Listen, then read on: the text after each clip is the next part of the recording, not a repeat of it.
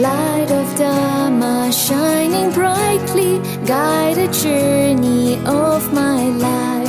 When the Buddha spoke to me, I hear the voice of truth and peace.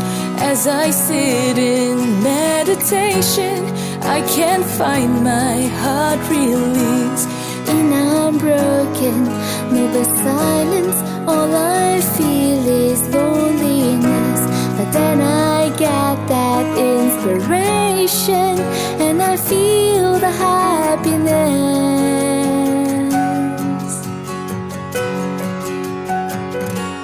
Rain of Dharma cooling down and clearing up the morning sky. Gift of Dharma is the pathway, guide the journey of my life.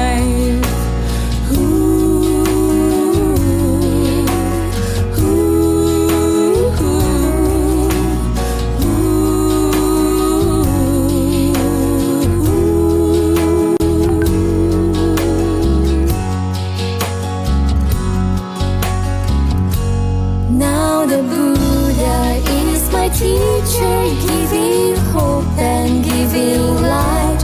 He has widened my horizon, and I will find a way to rise. The greatest gift's the gift of Dharma. Open up my eyes to see.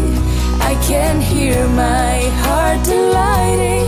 I can rest and I can be in unbroken, noble silence. All I feel is loneliness. But then I get that inspiration, and I feel the happiness.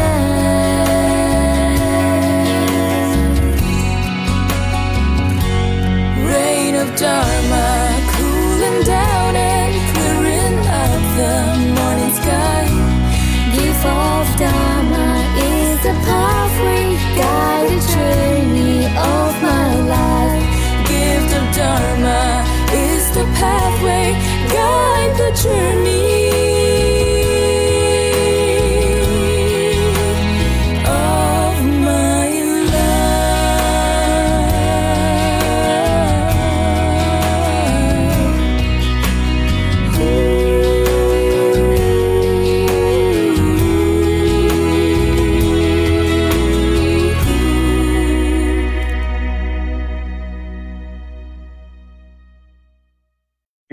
And good morning, brothers and sisters in the Dharma.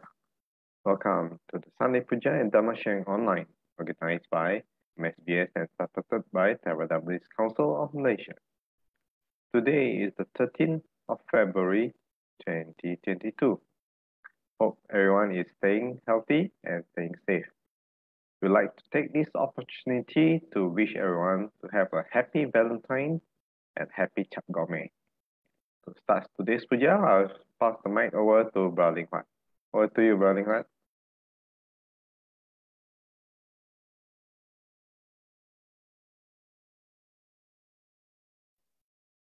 You need to unmute, 𝓿𝓏𝓙. Sadhu, sadhu, sadhu. Thank you, Brother Terence, and welcome all devotees to our regular Sunday Pūjā. Today we have got sharing by Brother Ānanda Fong with a very interesting title called Dighajanu Sutta. So stay tuned and follow that sharing by Brother Ānanda. So to begin with this morning's puja, I'm the stand-in for Sister Kut to do the reading for the offerings. So let's compose ourselves while I read through the significance of the offerings. Offering of lights. May we offer these candles burning brightly out of deep respect and veneration to our enlightened Master, the Buddha. May these lights symbolically guide us to the light of the Dhamma, which dispels the darkness of greed with the light of generosity, the gloominess of hatred with the light of love, the darkness of ignorance with the light of wisdom, through the Buddha, Dhamma, and Sangha. Offering of joss sticks and incense. May we offer these joss sticks and incense out of deep respect and veneration to our blessed Master, the Buddha. May our good deeds be like the fragrance of these joss sticks, cultivating compassion, patience, tolerance, understanding, and love towards all living beings. Offering of water. May we offer this water to symbolize our aspiration to cultivate the virtues of calmness, clarity, and purity. Let it remind us to diligently cleanse ourselves of our spiritual defilements and delusion through the cultivation of generosity, compassion, and wisdom. Offering of flowers. These flowers too we offer out of deep respect and gratitude to our compassionate Master, the Buddha. These flowers, sweet, beautiful, and choice, are clustered at the feet of our noble Master. Beautiful as they are now, they will soon, with the passing of time, wilt and fade and be cast away. Reflecting thus on this very nature of unsatisfactoriness, impermanence, and soullessness, let us tread the path shown by the Buddha for the eradication of sufferings here and now. Sadhu, sadhu, sadhu. So let's compose ourselves to begin with this morning's puja by saying sadhu 3 times. Sadhu, sadhu, sadhu.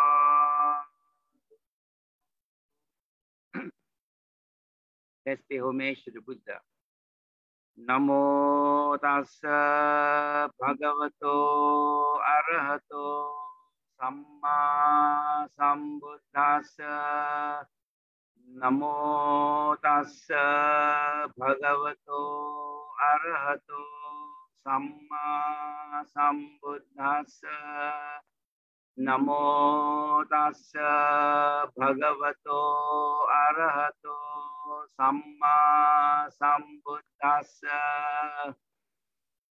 Buddhaṃ saranang gacchāmi, Dhammang saranang gacchāmi, Sanghang saranang gacchāmi, Tutiyampi Buddhaṃ saranang gacchāmi, Tutiyampi Dhammang saranang gacchāmi, Tutiyampi Sanghang saranang gacchāmi, Tatiyampi Buddhaṃ saranang gacchāmi, Tatiyampi Dhammang saranang gacchāmi, Tatiyampi Sanghang saranang gacchāmi. Panati pata veramani sikkhapadang samadhiyami. Adinnādāna veramani sikkhapadang samadhiyami. Kāmesu micchāchārā veramani sikkhapadang samadhiyami. Musāvādā veramani sikkhapadang samadhiyami. Rameraya majja pamadatana veramani sikkhapadang samadhiyami. Itipiso bhagava arahang samma sambuddho vidyācarana sampanno sugato lokavidu anuttaro purisa dhamma sarati satta deva manussanang buddha Bhagavati. Swakato Bhagavata Sanditiko Akaliko Ehipasiko Opanaiko Pachatang Veditabo Vinyuhiti Supatipanno Bhagavato Savaka Sangho Ujupatipanno Bhagavato Savaka Sangho Nyayapatipanno Bhagavato Savaka Sangho Samici Patipanno Bhagavato Savaka Sangho Yadidang Chattari Purisa Yugani Atta Purisa Puggala Esa Bhagavato Savaka Sangho Ahuneyo Pahuneyo Dakineyo Anjali Karaniyo Anuttarang Punyaketang Lokasati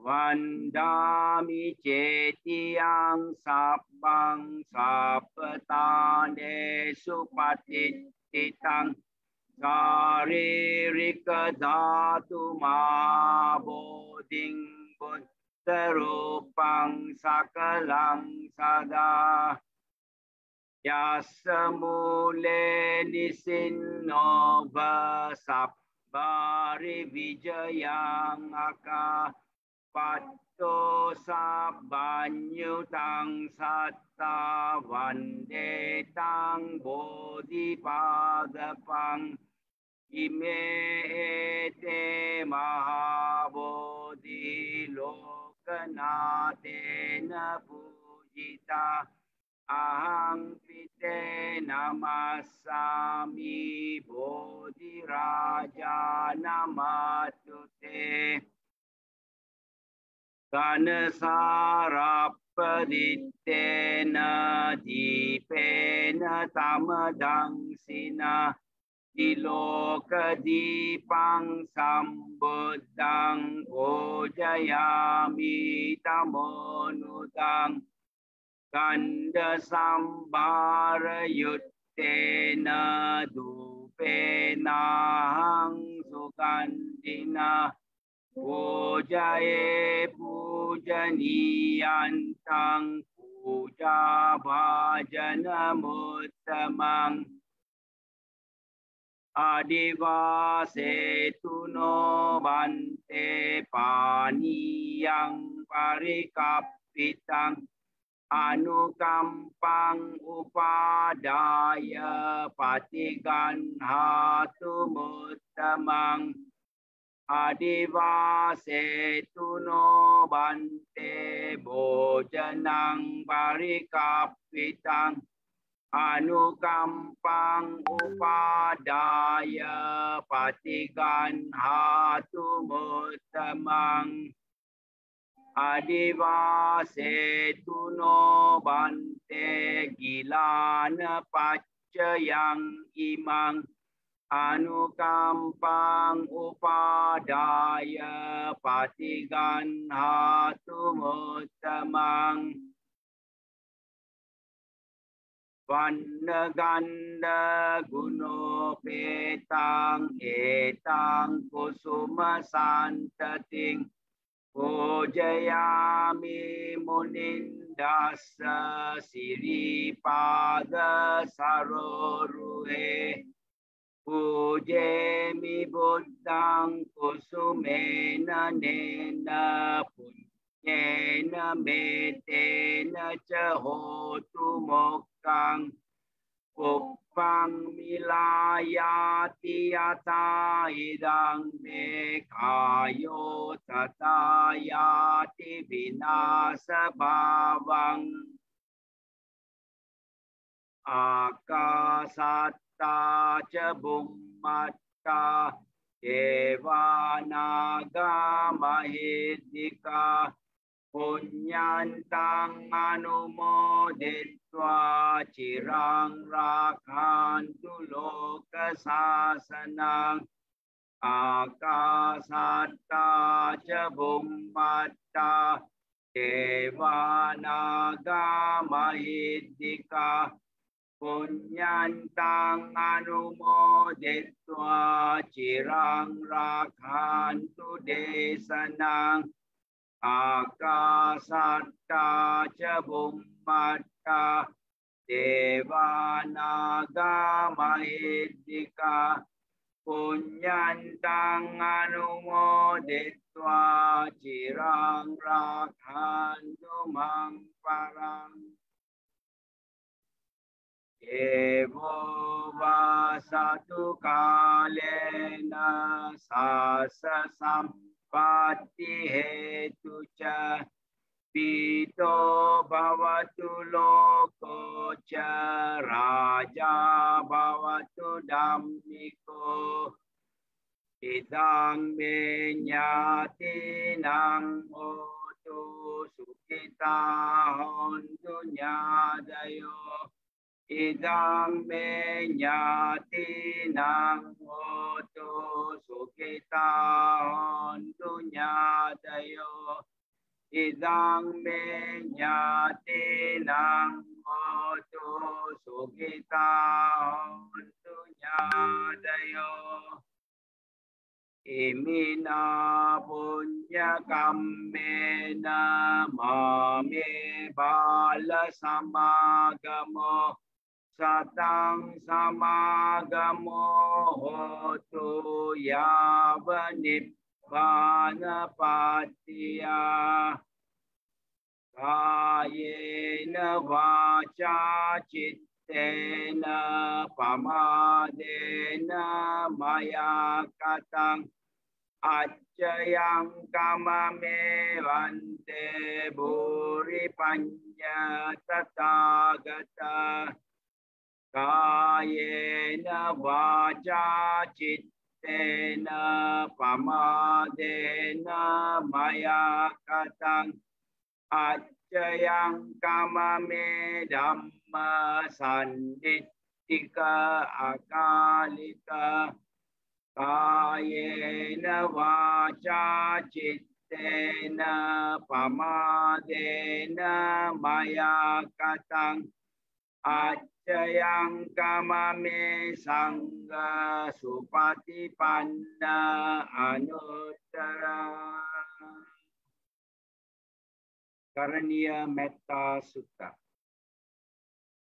Karaniya Matta Kusalena Yantang Santang Padang Abhisamecha Sakko Ujuca Sujuca Suvacoca Samuduanatimani Santus Sakoca Subaroca Appakiccoca Sallahu Kavuti Santindriyoca Nipakoca Appagabbo Kulesu Ananugiddo Naca Kuddang Samacare Kinciyena Vinyu Pare Upavadeyung Sukino va kemino hontu sabbe satta bhavantu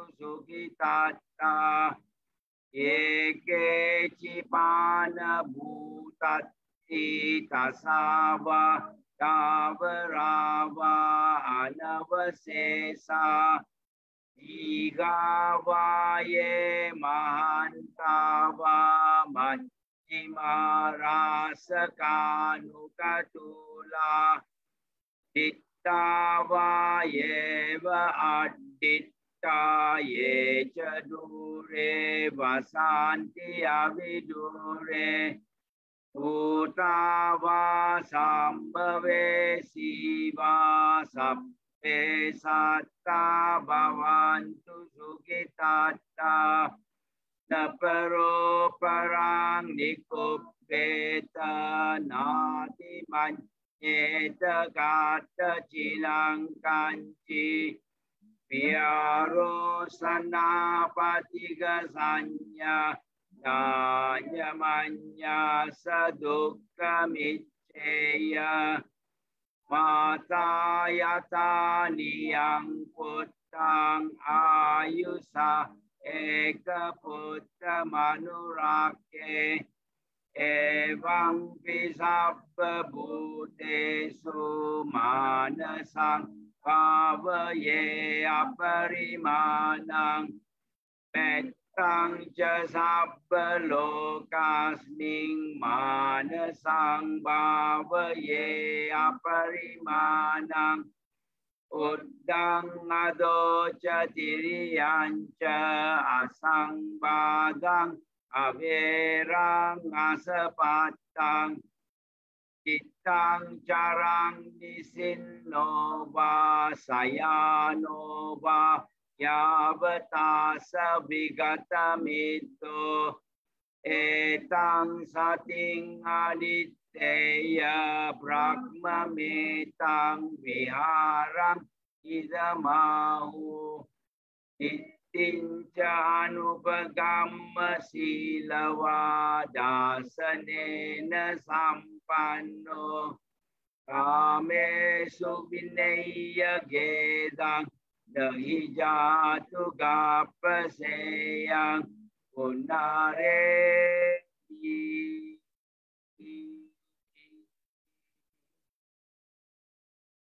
etena sajjavajjena suttite hotu sabpada etena sajjavajjena suttite hotu sabpada etena sajjavajjena suttite hotu sabpada. By this declaration, may we all be well and happy always. Sadhu, sadhu, sadhu.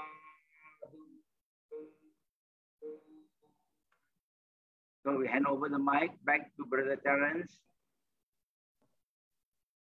Thank you, Brother Ling-Huat, and Sister Kut for today's puja.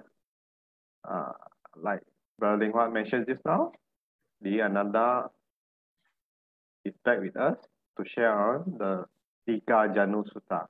Over to you, Brother Fong.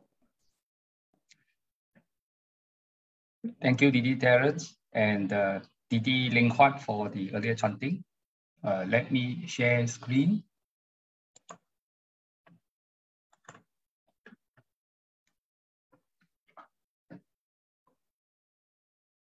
As mentioned, this morning we will continue with the topic of cultivating skillful actions, Dighajanu Sutta. Starting off with the short puja. Namo tassa bhagavato arahato samma sambuddhassa. Namo tassa bhagavato arahato samma sambuddhassa. Namo tassa bhagavato arahato samma sambuddhassa.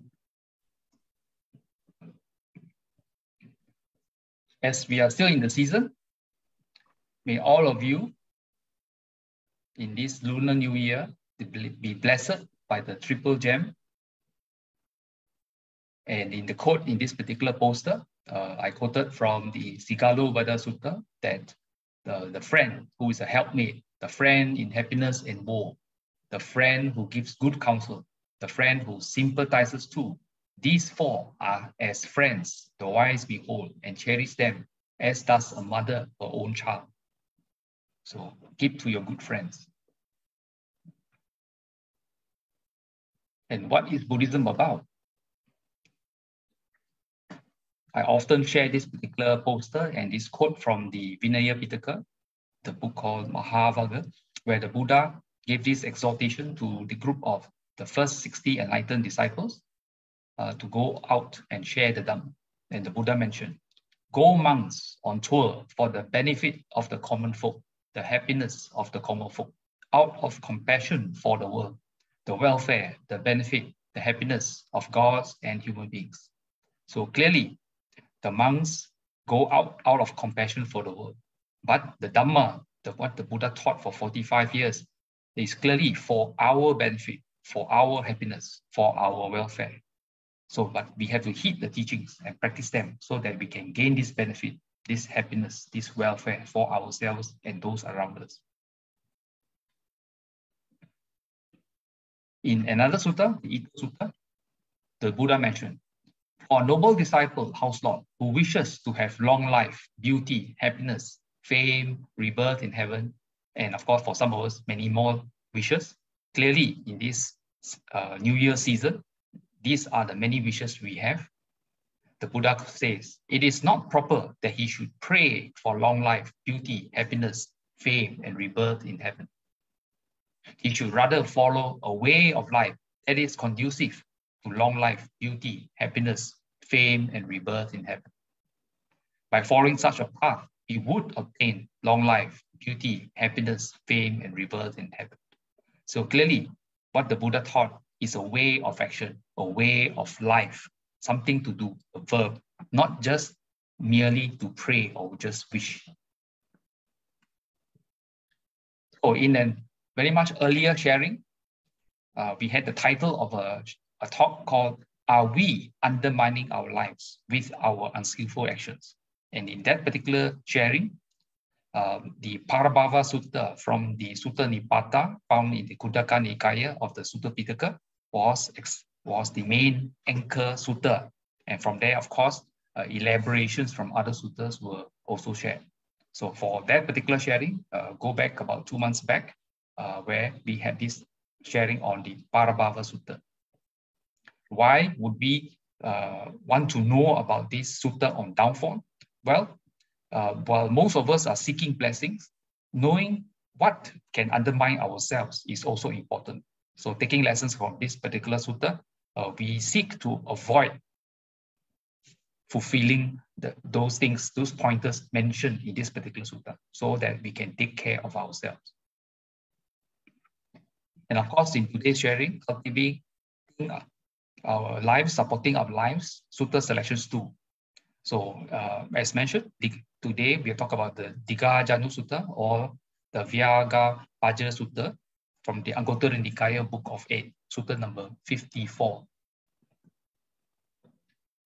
Just recapping, last month we already touched on this particular sutta, but just recapping, at one time the Buddha was staying in the land of the Koreans. Koreans are part of a country called Korea, north of the Sakyan Kingdom, further up in the Himalayan mountains.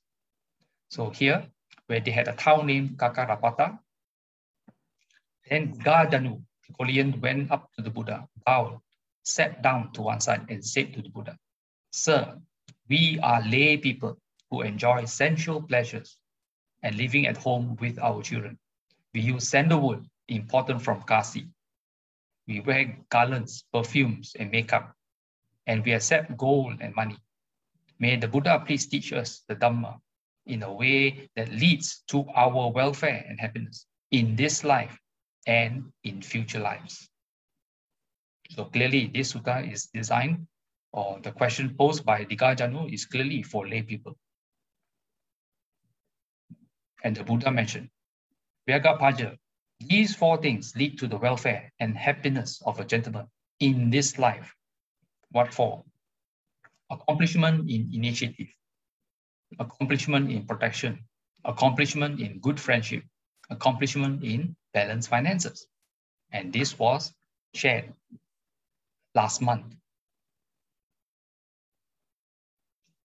And the Buddha continued, 𝑉āga Pāja, these 4 things lead to the welfare and happiness of a gentleman in future lives. What for? Accomplishment in faith or confidence, ethics, generosity, and wisdom. And this is the topic of today's sharing. So what is the accomplishment in faith or confidence? The Pali word is saddha. Saddha is frequently translated as faith, though I would prefer the translation confidence. Whereas faith may be divided into blind faith, unverified faith, and so on. So faith is very wide. Whereas confidence, well, to have confidence in another person or in a certain way of doing things, confidence has to be earned. It has to be demonstrated. It has to be proved that it works. Then only our confidence grows. And then we can take those lessons and do it for ourselves. So in the sutta, the Buddha mentions, it's when a gentleman has faith or confidence in the realized one's awakening, that the Blessed One is perfected, a fully awakened Buddha, accomplished in knowledge and conduct, holy, knower of the world, supreme guide for those who wish to train, teacher of gods and humans, awakened, blessed. This is called accomplishment in faith. And that was what we recited earlier in the Pūjā, in Pali, of course. And here, taking from yet another sutta, this particular reflection on faith in the Buddha's awakening or conviction, faith, confidence, or conviction is found in many, many sutta. In this case, we're just taking from Vidatta Dana or the Dana Sutta, the Sutta on treasures, or the Pancha Dana, the 5 treasures sutta. In Pali, Katamancha Bhikkhave Satta Danam, Ita Bhikkhave Arya Savako 𝓿𝙝𝙖𝙢𝙢𝙖 𝙤𝙝𝙖𝙢𝙖 𝙤𝙝𝙖𝙢𝙖 Itipiso Bhagava Arahang Samma Sambuddho Vidyacharana Sampanno Sugato Lokavidu Anuttaro Purisadhamma Sarati Sattha Deva Manusanam Buddho Bhagavati Idang Bujati Bhikkhave Satta Danam. And the translation, what is the treasure of conviction? There's a case where a disciple of the noble ones has conviction or confidence of faith, is convinced of the Tathagatas. Tathagata means the Buddha referred to himself as the teacher. The Tathagatas awakening. Indeed, the Blessed One is worthy and rightly self-awakened, consummate in knowledge and conduct, well gone and expert with regard to the world, and excel as the trainer of those people fit to be tamed, the teacher of divine and human beings, awakened, blessed. This is called the treasure of saddha, of conviction, of confidence, of faith. Now, in the next few slides, we'll go through the 9 qualities of the Buddha that we should get acquainted with, to get to know, to understand, so that our confidence in the Buddha can grow. So Arahang is the first one. Arahang means that the Buddha had eradicated and become free of all defilements. There are basically 10 defilements. In another book by Bhikkhu Kantipalu, the book titled Buddha, My Refuge, contemplation of the Buddha based on the Pali Suttas. So in that particular book, which I would recommend you to look up, published by Buddhist Publication Society from Sri Lanka, there are many, many suttas quoted by the author, Bhikkhu Kantipalu, that elaborate on this aspect. So taking an excerpt from the book, Arahang means the accomplished destroyer of defilements. This virtue shows stainless purity, true worth, and accomplishment of the end, Nibbana. The Buddha is first named as an Arahat, as were his enlightened followers, since he is free from all defilements, without greed, hatred, and delusion, rid of ignorance and craving, having no assets that will lead to future birth, knowing and seeing the real here and now. So all the Buddha's enlightened disciples are also Arahats. They also have the quality of Arahant. And what next is the next quality is Samma Sambuddho, fully self-awakened. As mentioned in previous talks, the word, compounded word or conjugated word Samma Sambuddho, as if it is one long word, but actually made up of several words. S-A-M-M-A, Samma, means fully, perfectly, completely. Sam, before the word Buddha, S-A-M, meaning self, that means by himself. And Buddho, meaning awakened. So this means to discover, to understand, and to fully comprehend the Four Noble Truths of suffering, the origin of suffering, the cessation of suffering, and the Noble Eightfold Path without any aid from a teacher. So clearly this is a very important, the word sam buddho, sam meaning self. Nobody, he did not get the message or the answers from a messenger whispering to his ear. Nobody taught him. He did not take it from the cultural or philosophical ideas at that time and massage it to make it his own. It is self-awakened. So from Bhikkhu Kantipalo, he mentions, this emphasizes the majesty of one who has awakened by wisdom to the truth found in his own heart and by his own labors. He owes his enlightenment to known. It is not the work of a God granting to him, nor is he an enlightened messenger from on high, not again an incarnation of some God. Born as a human being, he declares that what he has done, others too may do. That means we too can replicate what he has done.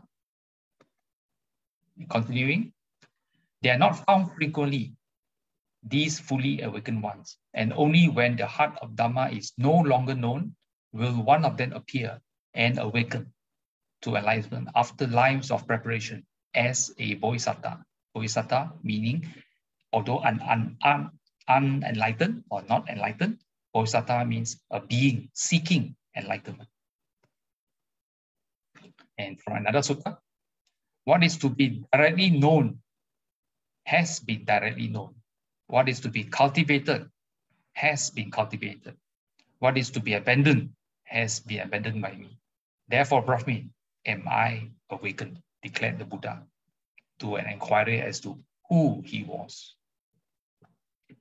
So the third quality, Dighajanu, accomplished in wisdom and conduct. So Dighajanu, Sampanno is knowledge and conduct, or theory and practice.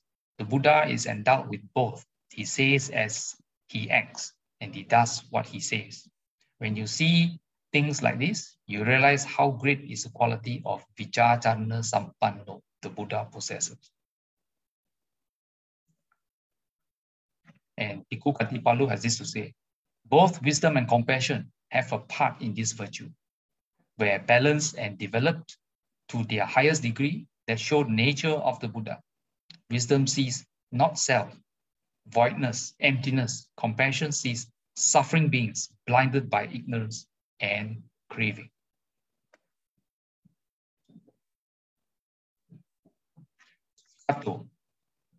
Welfarer or well gone. The Buddha walks the best path to reach his goal, the path leading to freedom from suffering, dukkha. He chose to deal with things in the right way that freed him from suffering. The Buddha, being a Sugata, walked the path of freedom and freed himself from mental suffering. His going was good, both in this life and at its end, when he reached final Nibbana. His going forth in the world was out of compassion for the people in their need for help. The final going, compassionate showing the way to others. And Lokavidu? Lokavidu is the person who knows about the world. What do we mean by loka? Well, frequently we think of loka, worlds meaning the universe, space, galaxies, and so on. But more importantly, we know the world, we experience the world through our senses. And clearly, there are these 6 worlds: the seeing world, the hearing world, the smelling world, the tasting world, the touching world, and the thinking world. This is all we know, okay, through our senses. There are no other worlds than these 6. The Buddha understands how they arise and cease. He knows how clashes and harmony arise in this world. He knows why people can be trapped in them or be freed from them. This is a wisdom characteristic, the knowing through meditation and insight of the nature of all worlds. Anuttaro Purisa Dhamma Sārati means that the Buddha is the best teacher who can bring the wayward back into the fold. The Buddha can make people understand with either just one sentence or a whole series of talks, like the time he gave his first sermon to the 5 ascetics. And in this particular picture, it's interesting. The Buddha is so skillful. The best teacher for, in this case, 𝓿𝓚𝓭𝓪𝓂, the lady whose son passed away, and she was seeking to revive him. And this is a story of 𝓿𝓚𝓭𝓪𝓂 and the master seed, and illustrating the Buddha's skill in relieving her of her psychological obsession and to point her in the right direction. 𝓿𝓚𝓭𝓪𝓂, having come out of her senses, later renounced the world and became a bhikkhuni. So this particular quality, this virtue, again, is a balance of wisdom and compassion. Taming people is a hard business, and we know that the Buddha has some tough customers, but he was successful even with very difficult people, because of their different capacities. 𝓢𝓾𝓷𝓭𝓪𝓂. This quality, the teacher and the leader of devas and men, not knowing more than the Buddha, or even knowing as much as the Buddha did, we struggle to understand even a tiny bit of what he said in his sermons. And this is in spite of having many learned monks teaching us. It was the 𝓢𝓾𝓷𝓭𝓪𝓂. There were many that became the Buddha's followers, even after he passed away. There are many like us who regard the Buddha as our teacher and leader. The picture on the right shows that, the devas, not just the devas, and Brahmas too. Now, the two individuals, beings, paying respect to the Buddha. The one on the right, which appear to have 4 faces, that's a classical representation of a Brahma. A Brahma typically is represented in artistic form as those with 4 faces. The other being, slightly behind the Brahma, is a Deva, whereas because that being has only 1 face. Deva means the planes of existence higher than us, whereas Brahma worlds are even higher than the Deva worlds. It means beings from other existence, other planes of existence also come and seek teachings from the Buddha and pay their respects to. So most religious teachers will certainly be instructors of humanity, but they are taught by whatever divine source they conceive. Through his wisdom, the Buddha was the teacher of both, answering not only questions put to him by human beings, but those posed by the gods as well. And this is important as we go through the recorded teachings in the Tipitaka, that many suttas which we benefit from are actually came as a result of questions posed by non-humans, by other beings to the Buddha.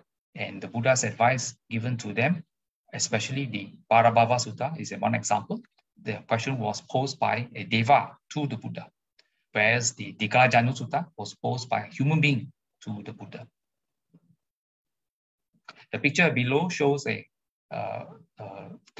artistic rendition of the Buddha, appearing in the Tavatimsa heaven and teaching the Abhidhamma to his former mother, the late Queen Maha, and many other devas in that particular realm. Buddho. Buddho is the person who knows the Four Noble Truths. This is similar to Samma Sambuddho, which emphasizes the fact that the Buddha discovered the Four Noble Truths by himself. Buddha simply emphasizes the fact that he knows it well. He was the awakened one who awakened from ignorance and delusion.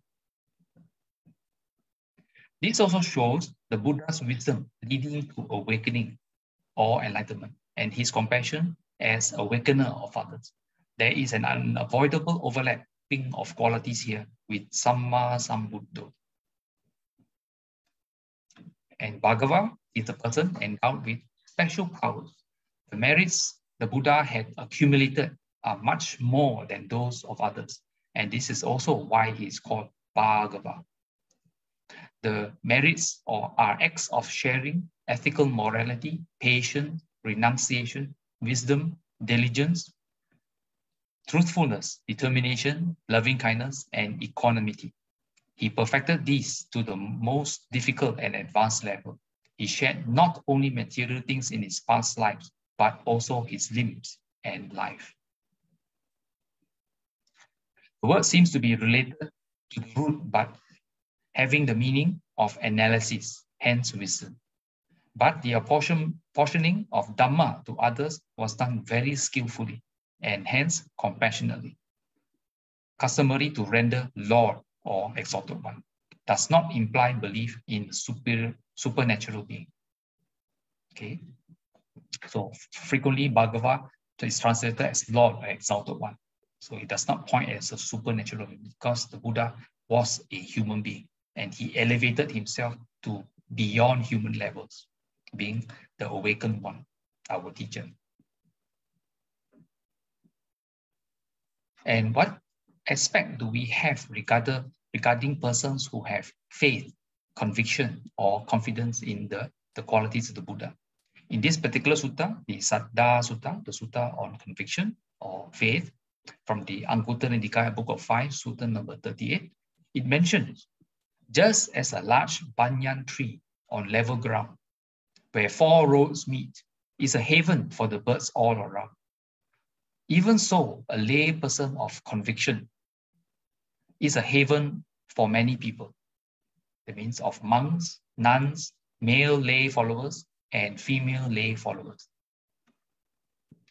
So, with the person consummate in virtue, conviction, humble, sensitive, gentle, delightful, and mild, to him come those without effluent, without defilement, who are free from passion, free from aversion or hatred, free from delusion, the field of merit for the world. They teach him, teach those who have saddha, who have conviction. They teach him the Dhamma that dispels all dukkha. And when he understands, he too is freed from influence or defilement, becoming totally liberated. So for those who have conviction, who have saddha, those who without those enlightened beings will come to you because you are a delight to come to. Those free from passion, aversion, and delusion, they share the Dhamma with you. And therefore, and if you understand and you practice it, you too become liberated. There's one benefit of becoming a person with conviction. Moving to the second quality, what is the accomplishment in ethics?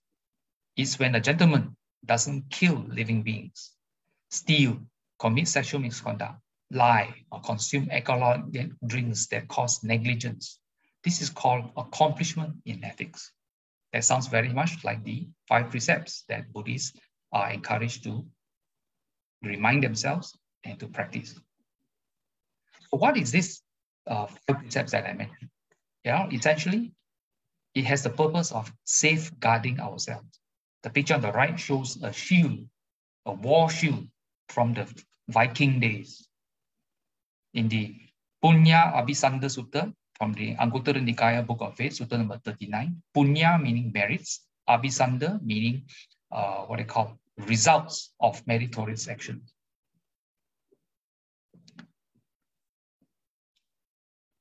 The 5 precepts safeguard ourselves. And what are these 5 precepts which we talk about? The 5 precepts are essentially the Pañcasila, and they are fashioned in the form of abstention.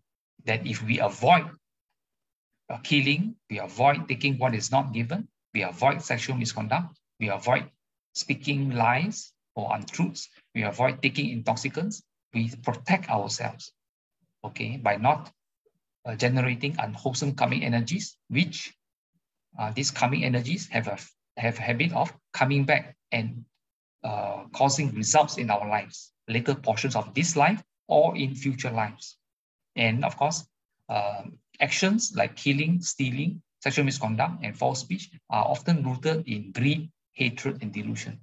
These are the ingredients. These are the seeds for generating unwholesome karmic energies, which make our lives very unpleasant. So to safeguard ourselves, we avoid these. Of course, in other sharings, I've also often mentioned, the 5 precepts lend themselves to positive actions, not just abstention, but also to cultivation, to practice certain things. And therefore, we should practice the 5 ennoblers, the opposite of the 5 precepts.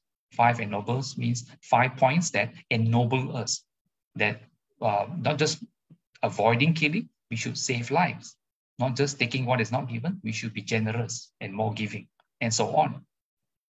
Clearly, at the bottom picture showing an next scene in which the Viking shield or the shield may be used to ward off, to protect oneself from onslaught of weapons and defilements and so on. Now, more from the Abhisanda Sutta.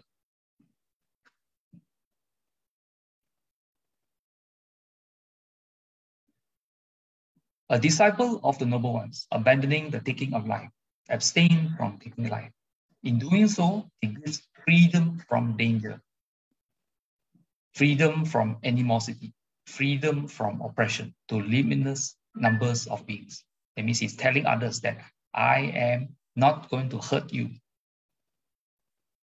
So in giving freedom from danger, freedom from animosity, freedom from oppression to limitless numbers of beings, he gains a share in limitless freedom from danger, freedom from animosity, freedom from oppression.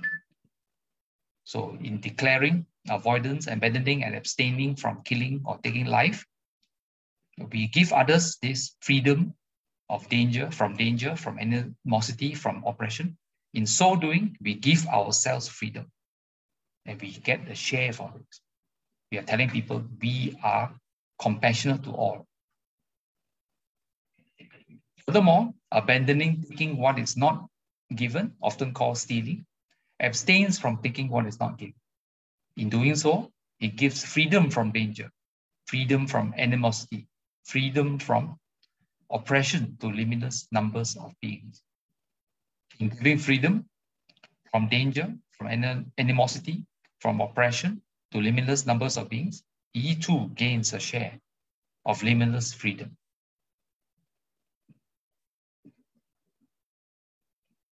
Furthermore, abandoning illicit sex, the disciple of the noble ones abstains from illicit sex.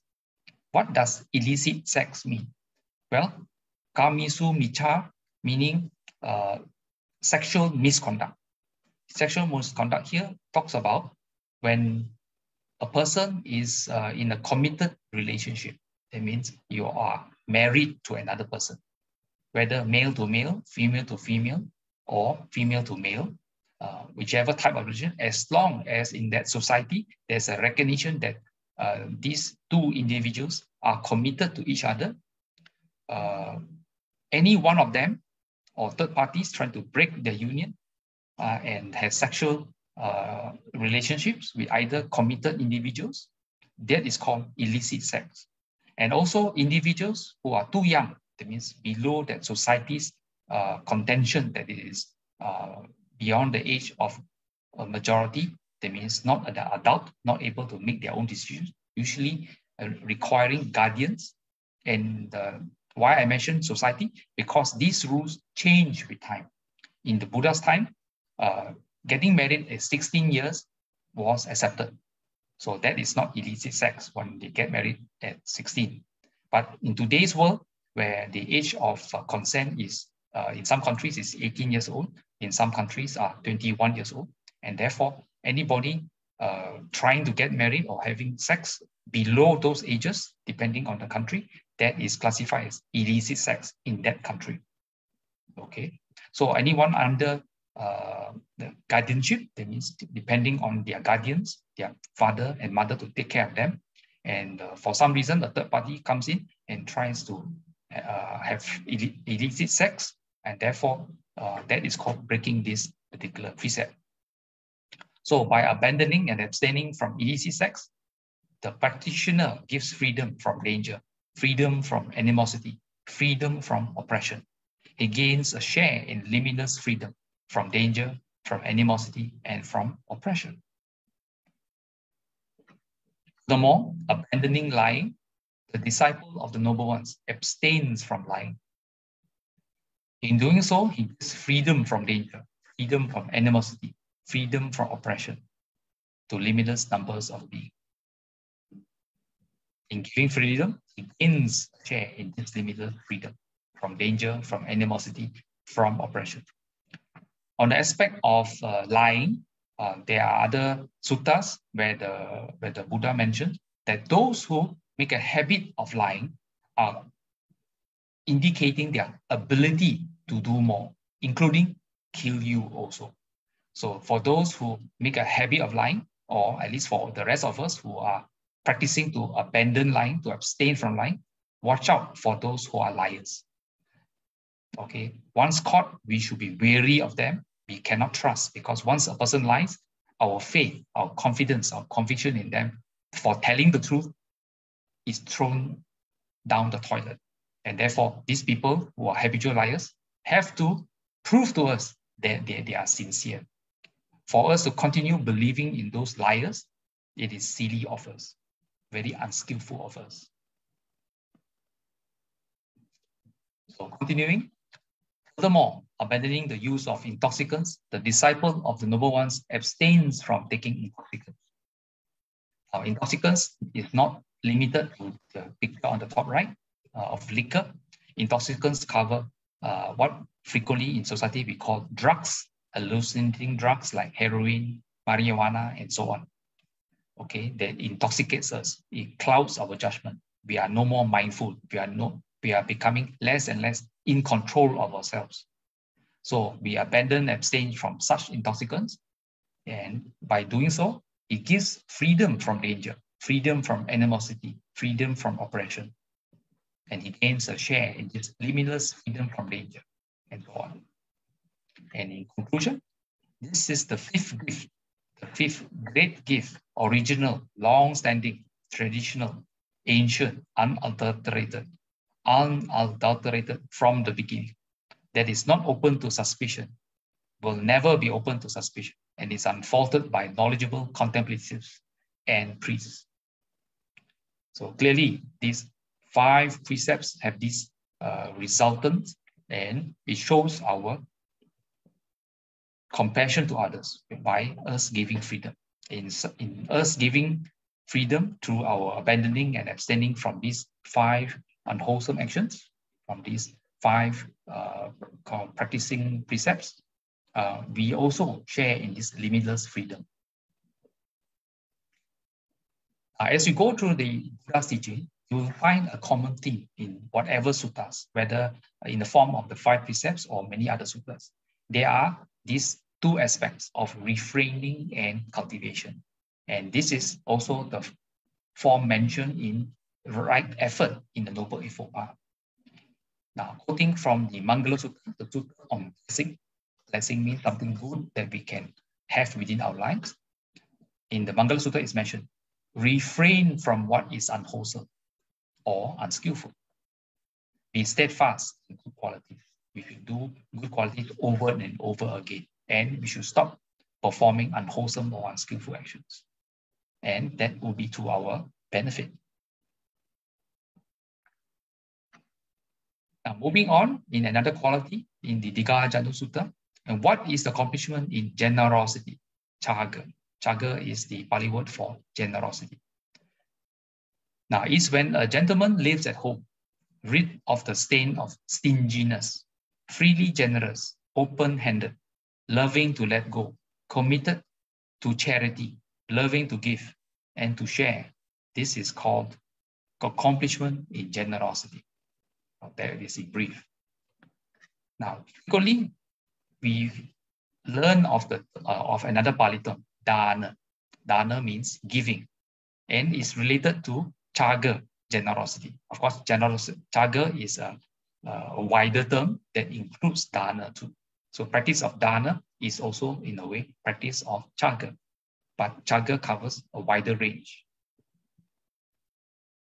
Now, in this particular sutta, there are these 3 bases of meritorious activity. In this particular sutta called the Punya Kriya Vatu Sutta from the Anguttara Nikaya Book of Faith, Punya meaning merits, 𝓿𝓾𝓷𝓭𝓪 meaning action, okay, or activity.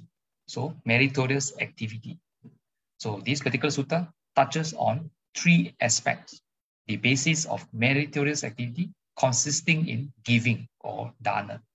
The basis of meritorious activity consisting in virtuous behavior, sila, like for instance, the practice of the 5 precepts. The basis of meritorious activity consisting in meditative development of meditation, bhavana. So here, this sutta's approach is very interesting. And for those wanting to gain rebirth in the heavenly world, this sutta is to be taken note of. And the sutta mentions, here bhikkhus, or here monks, someone has practiced the basis of meritorious activity, consisting in giving to a limited extent, virtuous behavior to a limited extent, and not undertaken meditative development. With the breakup of the body after death, he is reborn among humans in an unfavorable condition. Why? Because the karmic energies, the meritorious actions previously performed in terms of giving and virtuous behavior were to a limited extent. And of course, this person has not done any meditation. And he may have a chance to be born as a human, but in an unfavorable condition. And continuing, someone else has practiced the basis of meritorious activity, consisting in giving to a middling extent, virtuous behavior to a middling extent, not undertaken meditative development. So with the breakup of the body after death, he is reborn among humans in a favorable condition.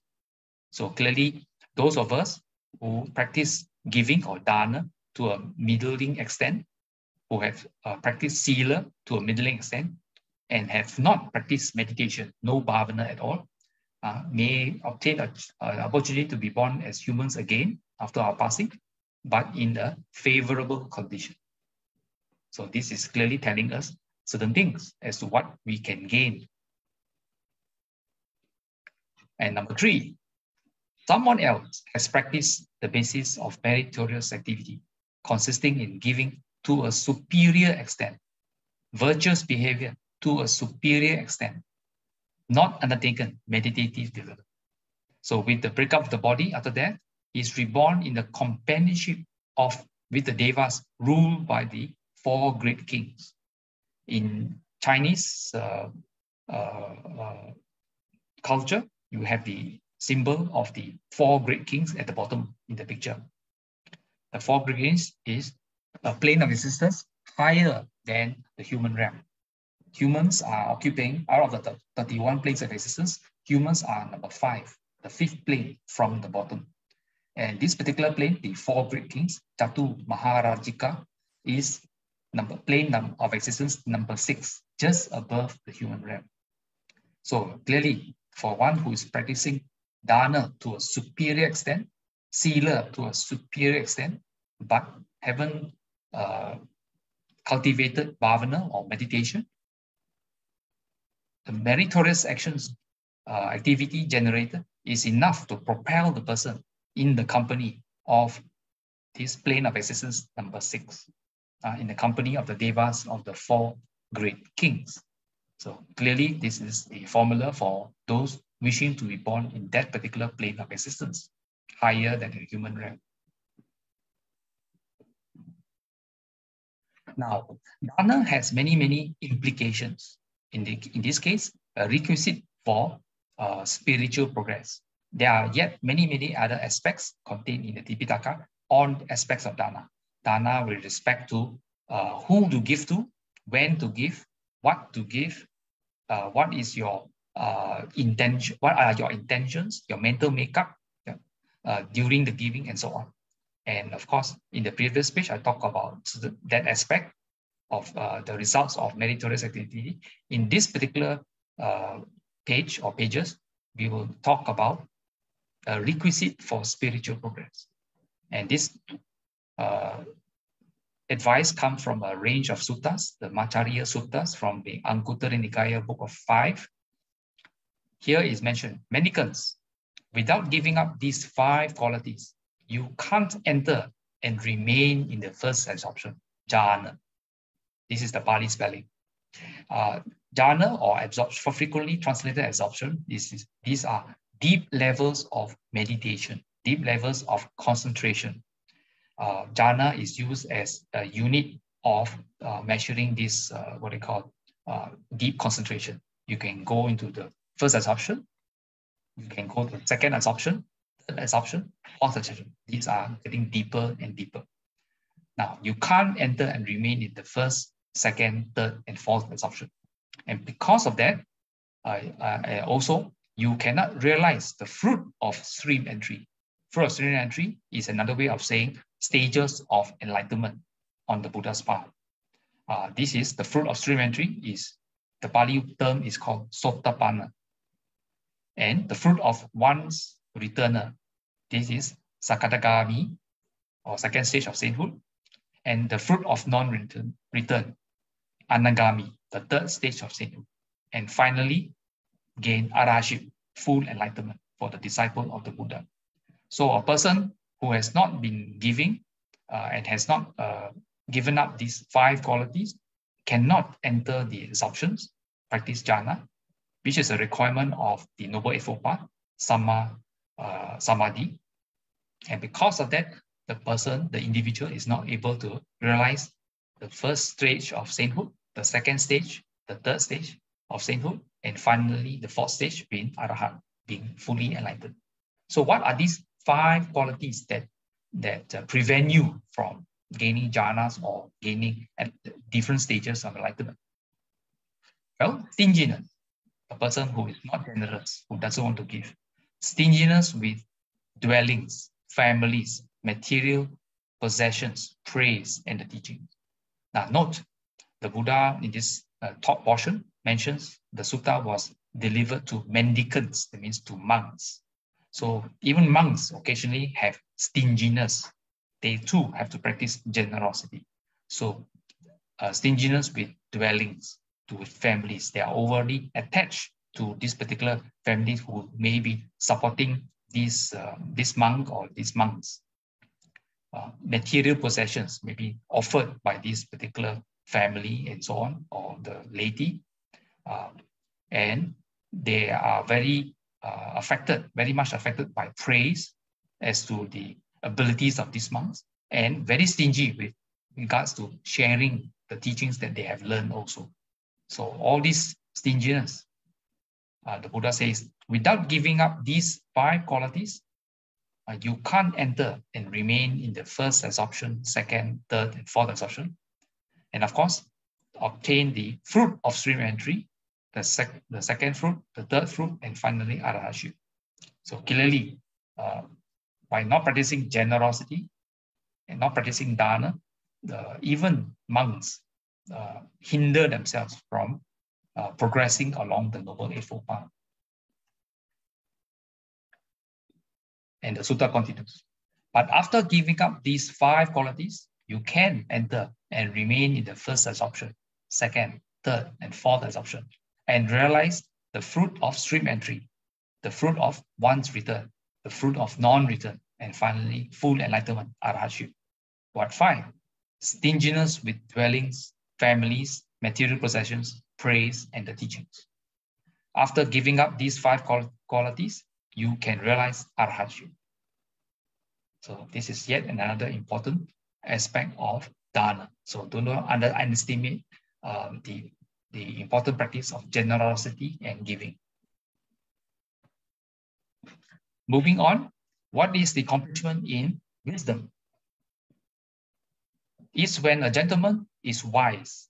He has the wisdom of arising and passing away, which is noble, penetrative, and leads to the complete ending of suffering. This is called accomplishment in wisdom. And the sutta ends with, these are the 4 things that lead to the welfare and happiness of the gentleman in future life. So what is this wisdom of arising and passing away? And the key word in the Pali word for wisdom is panya, P-A-N-N-A. Now, in brief, the sutta called the Panyavava Sutta, Panyava refers to the person who is wise, taken from the Samyutta Nikaya, chapter number 46, Sutta number 45.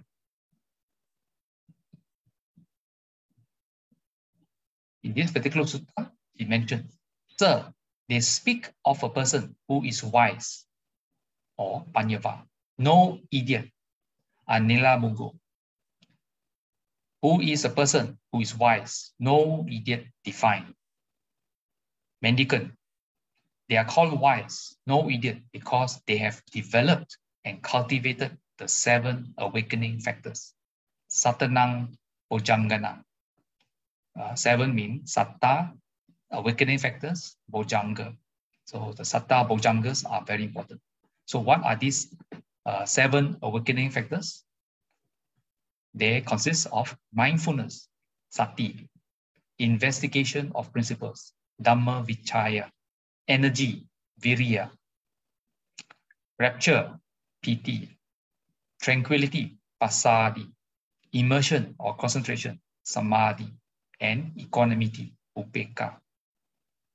They are called wise, no idiot, because they have developed and cultivated these 7 awakening factors. So for one to develop wisdom, we have to practice the 7 awakening factors. So in brief, what is this sati or mindfulness? This factor is about cultivating flexible, focused attention to the present moment with acceptance. Now, the term acceptance is very important. Very often, we try to focus our attention, flexible attention to the present moment, but we are gradually accepting what we are experiencing, including the smell that comes about following a garbage truck. So we have to accept this. This is what we are experiencing with loving acceptance. We should not have aversion coming out. We should not reject this present moment as experience. Continuing, mindfulness allows us to consciously step out of the domination of our internal representations, to slow our goal-directed autopilot pursuits for a moment, and to allow things to be as they are. Phenomena are things as they are. There's no good or bad about it. They are just as they are. So we have to cultivate mindfulness to pay attention, to experience this present moment experience through our 6 senses as they are, without pushing it away because we don't like it, without greedily grabbing onto them because we love it, we want more of it, and so on. We just note it as it is. Number 2, investigation, Dhamma Vichaya. Worries may draw us into preoccupation with the past or anxiety about the future, but our mindful stance allows us to investigate these mental events with a curiosity and an even-handed wisdom. So we need to investigate. Notice, very often in the qualities of the Dhamma, we come across a Pali term called ehi pasiko, inviting investigation. In Buddhism, we approach Buddhism with an invitation from the Buddha to investigate. But that is the beginning stage for beginners. All the way up to becoming wise, to cultivate and generate wisdom within us. Wisdom, investigation still comes to the forefront.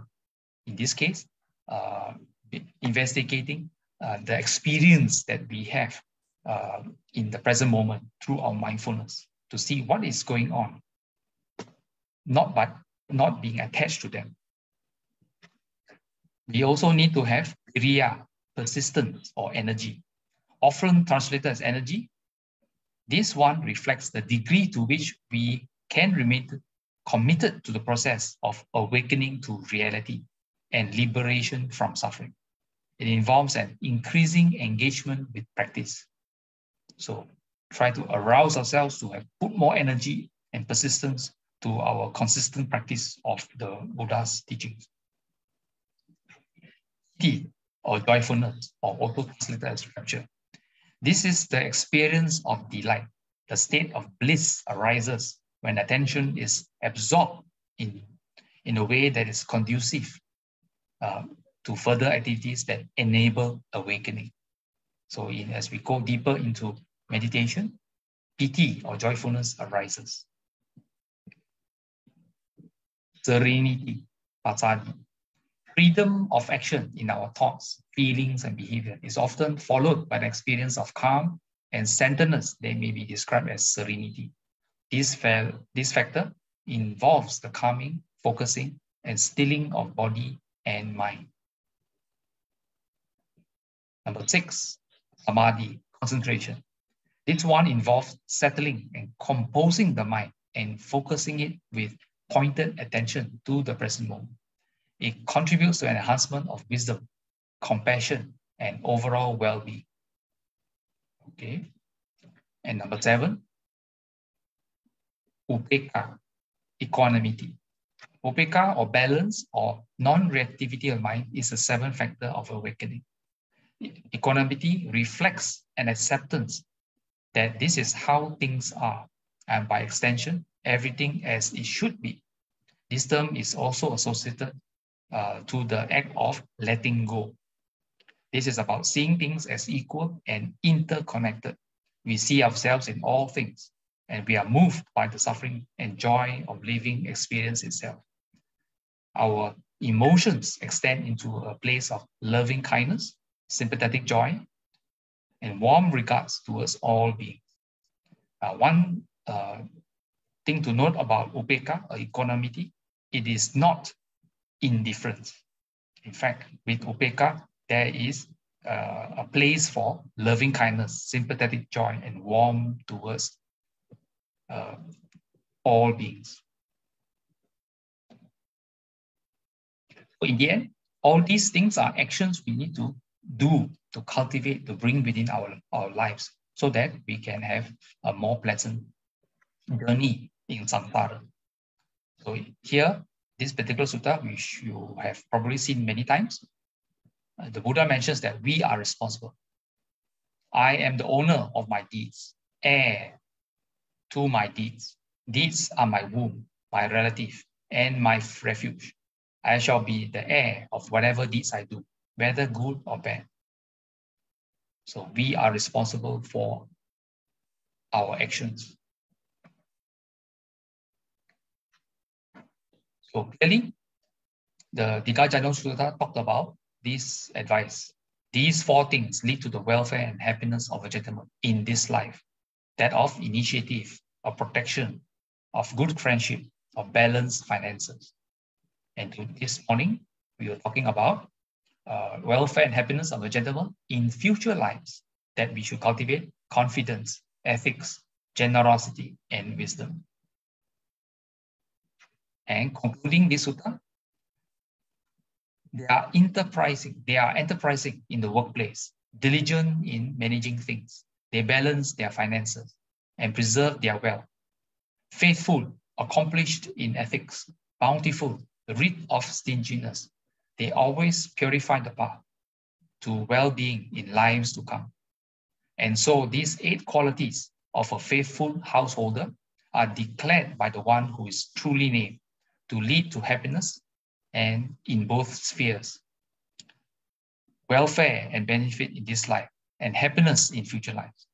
This is how the householder merit grows by generosity. So that concludes the Dighajanu Sutta. And in summary, the summary screen says that we should avoid undermining ourselves via unskillful actions. We should abandon those actions. Instead, we should support our lives via cultivating skillful actions. Very much like in the picture on the left, showing the germination of the sunflower seed and ultimately blooming on the right in the beautiful sunflowers that we see. So we should cultivate skillful actions, then develop them to a high degree. So in the end, the wishes from myself and also Theravada Buddhist Council that in the coming days, we'll be celebrating the end of the 15-day Lunar New Year called Cap Khmer, the 15th.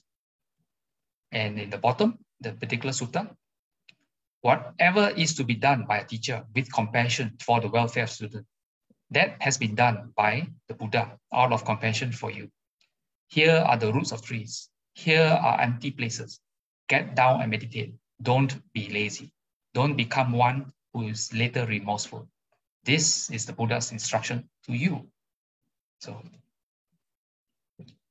in closing this morning's sharing, Anumodana, benediction. Reciting the Pali only.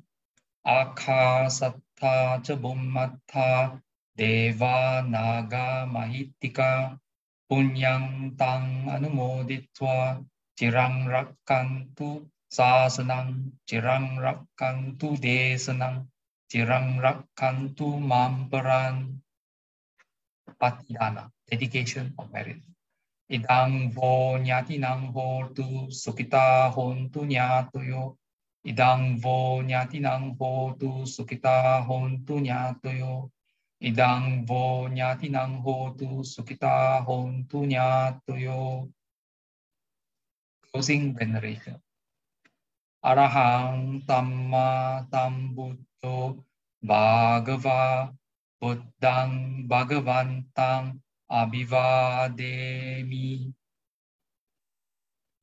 Swakato bhagavata dhammo dhammang namassami.